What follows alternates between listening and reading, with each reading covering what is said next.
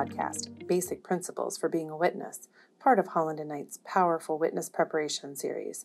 Dan Small explains that there are two basic principles for being a witness. Listen and don't try too hard. He will walk you through the steps to prepare a witness with these important principles in mind. Where do we begin to help a normal person enter this unnatural world of being a witness? There are two basic principles for being a witness. Both seem obvious and simple, but both are actually quite complex and difficult.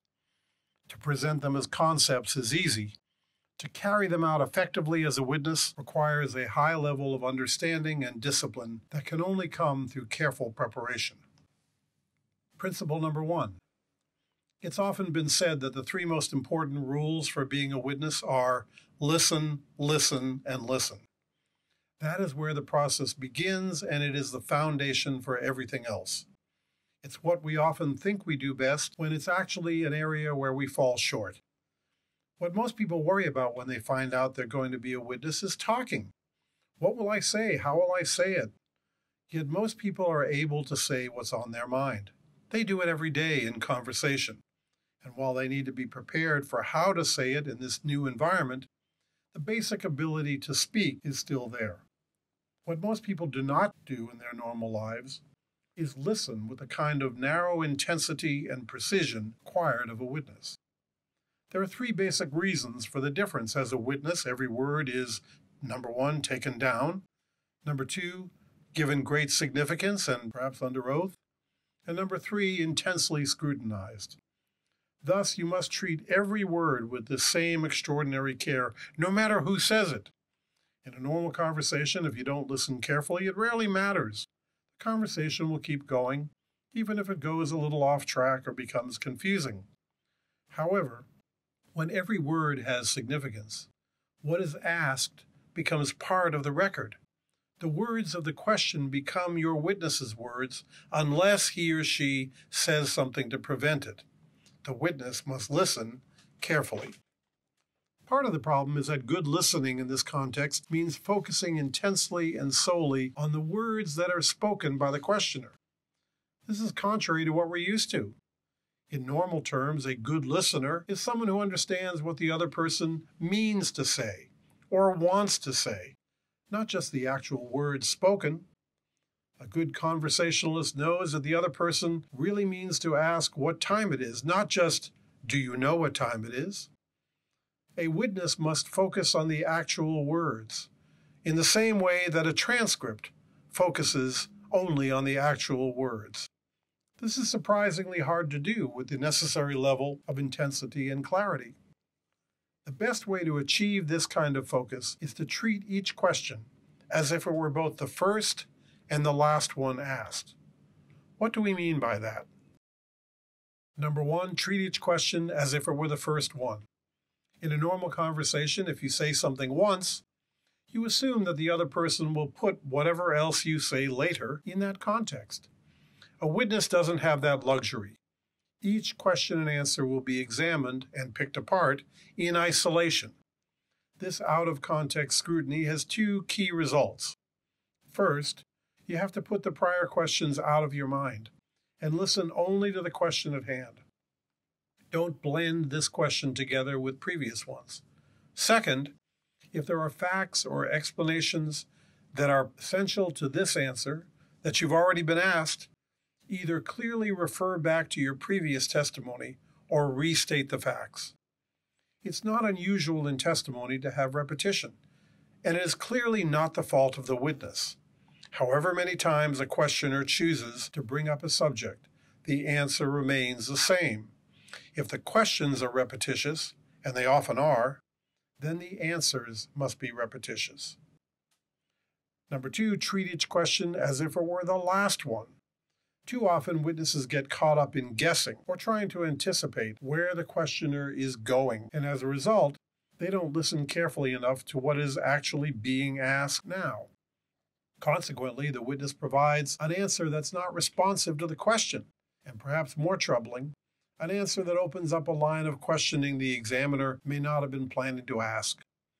Every good trial lawyer or investigator can tell stories about witnesses who were so intent on anticipating where they were going that they unknowingly pointed the questioner down a whole new and helpful path that they didn't even know about.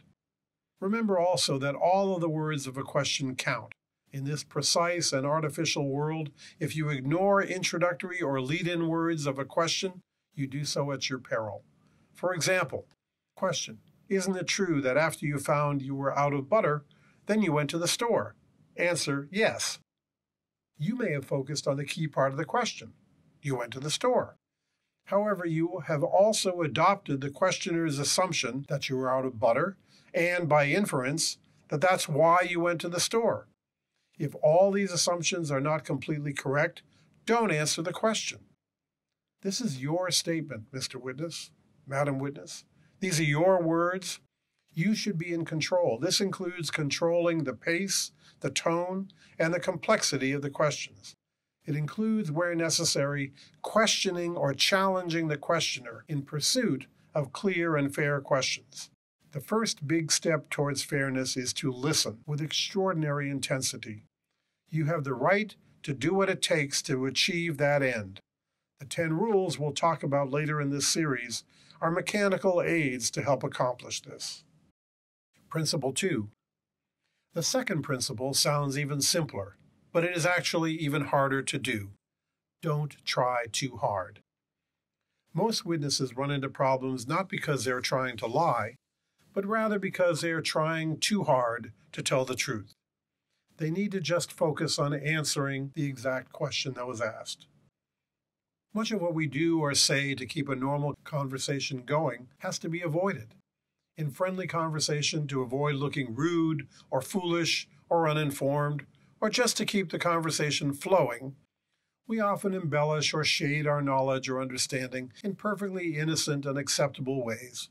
We guess, we assume, we hide our lack of memory or knowledge, we gossip, we talk too much, and we speak without thinking carefully. Changing these conversational habits is hard work, but it's essential for successful testimony. It takes a surprising amount of preparation, concentration, and internal discipline. The greatest challenge of being a witness is not making clear what you know, but rather making clear what you don't know. This is contrary to what we're used to in our everyday lives. The essence of being a good conversationalist is made up of 2 parts. First, to help the other person move the conversation along in interesting directions. And second, to be personable or impressive. A witness's goal is not to help anyone else do anything. It is only to be a truthful and efficient witness. Rather than moving anything forward, the goal is to be careful and precise and then go home. To insist upon simple questions, give simple answers, and then stop. This means that your words should be limited. In general, as a witness, you should only talk about what you absolutely remember, about what you saw, heard, or did. Anything more is going beyond what you truly know to be the truth, and it's trying too hard. Think of any case, investigation, or dispute as a jigsaw puzzle. In one way or another, the questioner is trying to put the pieces together.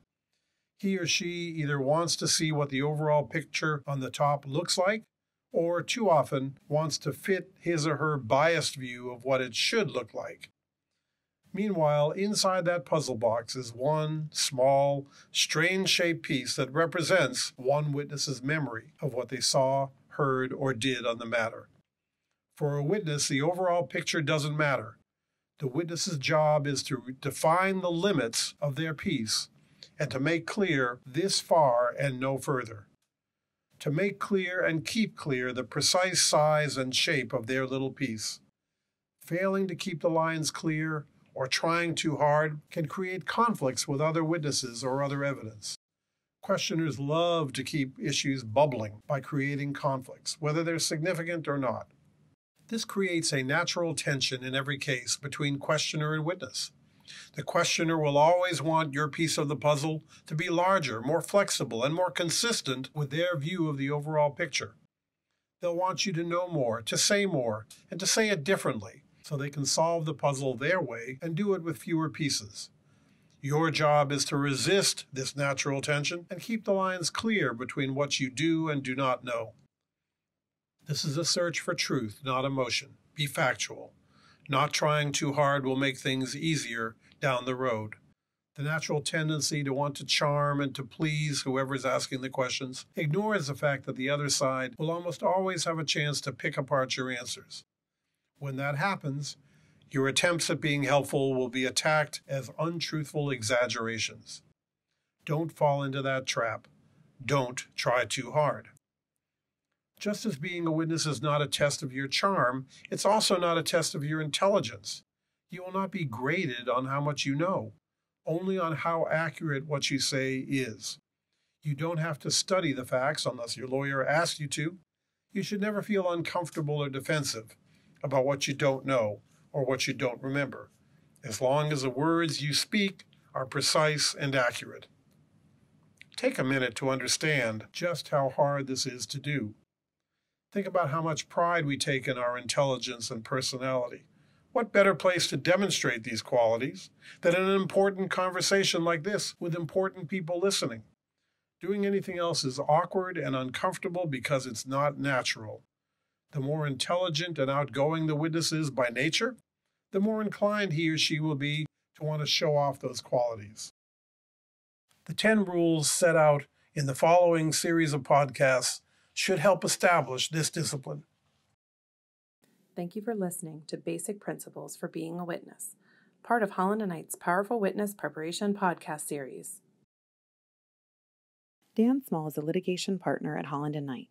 His practice focuses on internal and external investigations, witness preparation, and white-collar criminal matters. He is the author of the ABA's manual Preparing Witnesses, and he welcomes input on this and other podcast programs at dan.small@hklaw.com.